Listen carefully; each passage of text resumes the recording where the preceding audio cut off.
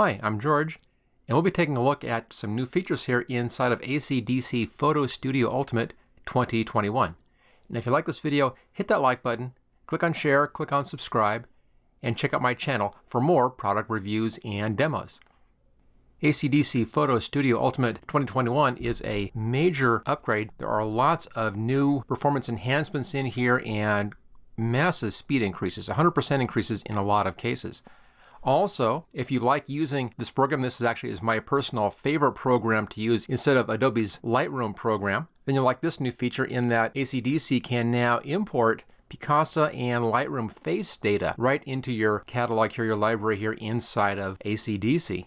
It can save you a lot of time if you're making the move from Lightroom or Picassa over to ACDSee. There's also now support for camera raw from GoPro. That's a big deal right there. There's also some new ways of working with text. You can put text on a path and text in a paragraph frame.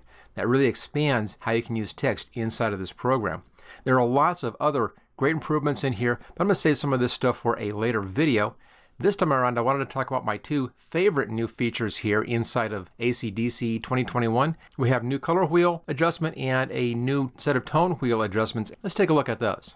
Let's first switch back to manage here to see how fast this program runs. Isn't that great? Just instantaneous practically. And I'll choose a picture right here. Let's take this and open this up in edit mode.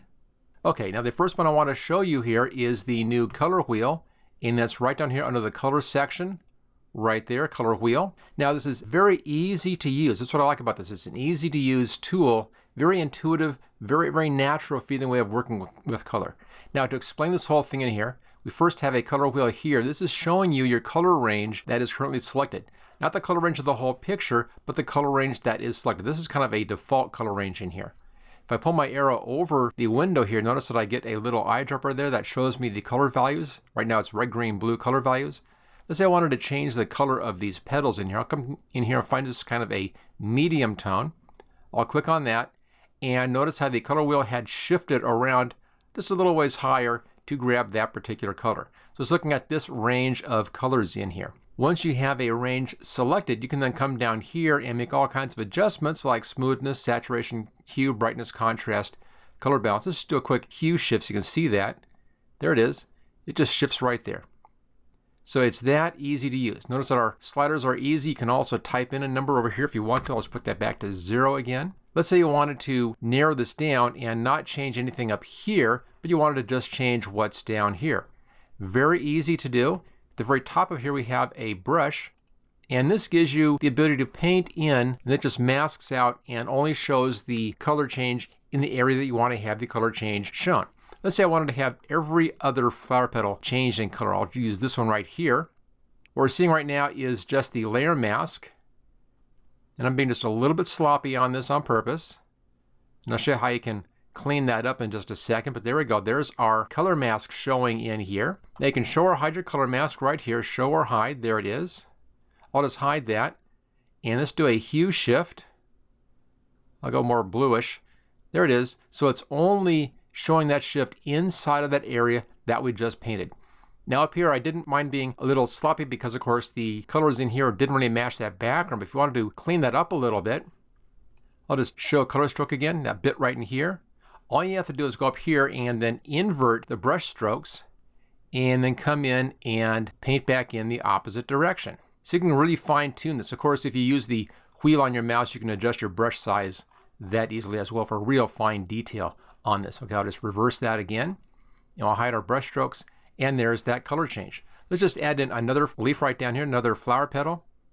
Notice that if I don't show the masking color strokes, masking strokes, I can just paint right on the image and then see the color change happen directly. Makes it very easy to use, as I said before, a very intuitive way of making your color changes in here. I'll just do every other flower petal. Just get this one right down here. I need to go smaller. That's just the wheel again on the mouse. Just roll the wheel up or down to adjust the size. And since I'm working in a specific color range, I don't need to worry about those outside colors. They're not included in the range I'm working in. There we go. Very easy to do. Now you can adjust the color range. Simply grab that radial right here and you can pull that around. You can expand this either direction. So again, you can kind of fine tune the color that it's grabbing from either side that way, and use that to help get rid of any little haloing around the outside, things like that. You also can control the range of the color in here. Notice we have no saturation in the middle and full saturation on the outside edge here, the circumference, this outside band. I can actually pull that in and limit this to a lower saturation, or pull the middle in and limit this to higher saturation. So you can come in here and even control a very small range color-wise and also saturation-wise on both ends. So it gives you just a wide range to control your color selections. You can also, of course, save this as a preset and then use the same color settings for other projects. So real easy to use, as you can see. You can also, if you want to make masks up here using gradients, linear gradient or a radial gradient, you can adjust the width in here. Feathering on the edge just kind of softens the edge down. If you're using a stylus, you can adjust your pressure right here. And smart brushing here will help you find color brightness or a magic selector in there. Now down below, down here, we can add in additional color ranges. Just click on this, you can add in a secondary color range. You can also remove any of these just by clicking on the X over here. It just removes that section. Now here we can auto preview the selected range or not preview our range. Right here, you can invert the colors. So now I have everything selected except for that range. And right here, we can preview the mask. So you can take a fast look there at where it's masking, just like that. Just click on that and hold that for a second, and it gives you that mask preview. Now, if you're happy with everything, just click on Apply right down here. If you don't like this, just click on Cancel. It then undoes all that. Or you can click on the Reset right up here and reset this back to the beginning and start over again. So as you can see, very easy to come in here and do this. Right now, we're also pixel targeting.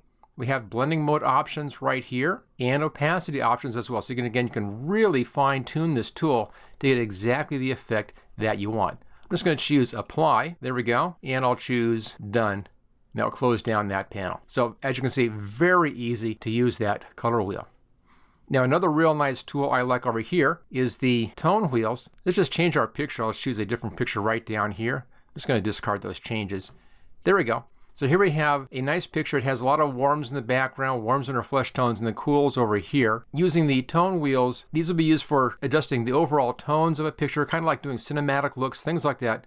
Again, very easy to control. In this case, we have 3 color wheels in here, one for highlights, one for midtones, and one for shadows. And there's also up here a brush. So again, we can come in and make a mask to control where that is happening. I'm just going to click on Cancel.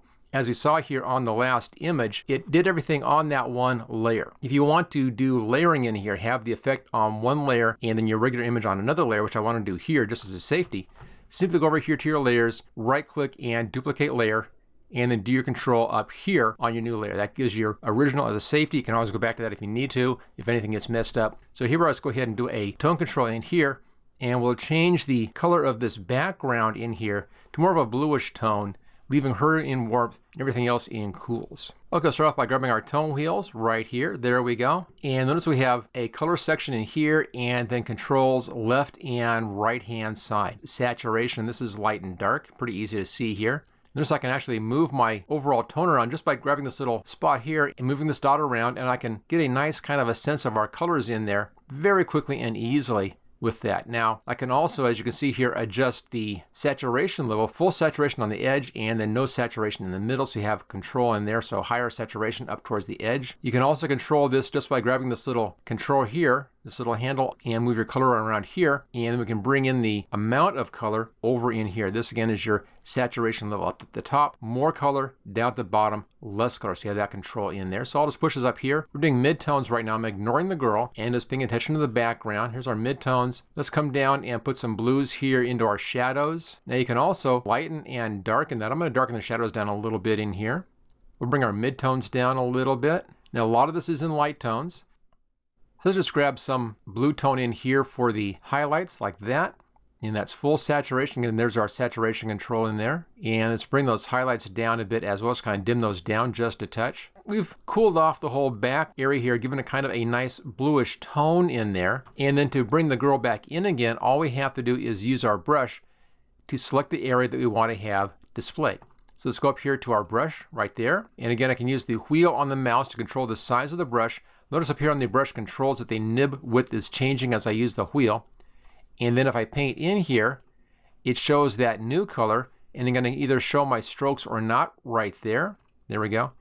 And I'll just paint this in, and I'll come around relatively far away there from the girl's figure. We'll come in and do that close in just a bit here. And just work around and very quickly create a two-tone picture in here. Now I can leave the couch as is. That's fine. Now I'll bring my nib size down just a little bit, and I'll just come right along the edge of the hair in here, and we'll get some of that brought in. Now of course I also could do the same kind of a trick with multiple layers and layer masks. You know, whichever way you like, it's up to you. But this is a real fast, real easy way to do this. Maybe not quite as accurate as a carefully made layer mask, but for our use, very fast. You can of course also use this on a layer mask. No reason not to. Just come in here. Now coming in a little bit under her figure there. We'll fix that up in just a second. And then come along the edge up here of the couch. Come in a bit like that. Just a purposeful mistake right there. So I can show you that little bit. There we go. Now just like we did with the color wheel, you can come in here and reverse your mask, and that allows you to clean up those little edges. Just come on the inside in here and then paint back in on the inside. So you can work on both sides, you know, both directions. Can clean that up. Okay, so reverse that again. There we go. Now it's too saturated in here. So I'll pull the saturation in here on my lights a little bit, or just use this control on the left-hand side here. Let's just pull our saturation down on all of our tones. There we go. Looks a bit better. So we've now cooled off that wall in the background very easily using these new tone wheels over here. Now when you're happy with this, just come down and click on Apply. Now again, just like we had in the color wheel, we also can come in and adjust our blending here. You can blend this in using different blend modes. Here's a multiply mode, for instance. There's a hard light mode. So you can blend, and you can also adjust the opacity, so you can bring in just a little bit of the effect in here or a lot of the effect. It's up to you. We'll go ahead now and click Apply and then click Done. It takes us back to our original image, and we've now placed that on this layer up here. So here's the original, and here's this layer. So using that brush for that mask is very easy to do, as you can see. Another way would be to just colorize the whole layer, don't use the mask, and then on the layer here, use your layer mask at this point, put a layer mask in here, and then do all of your work on your layer mask here, which would actually give you even more control. I just wanted to show you that you can do all that stuff on that one tool if you want to, right on the tone wheels. Now notice something else about this. When I go back to our tone wheels, notice that they've all reset here back to their 0 positions. So it doesn't stay in the last position that you had these in. It gives you a new set of controls when you click on this again. Just keep that in mind. Click on Cancel. There you go. Those are my two favorite new features here in ACDSee 2021, the new color wheel and also the tone wheels. It gives you a great new, very interactive and intuitive way of working with color in your picture. And again, there are a lot of other features, and I'll do another video or two on those as well in just a little bit. Okay, if you like this video, make sure you hit that like button, click on share, click on subscribe, and check out my channel for more product reviews and demos. And I'll see you later.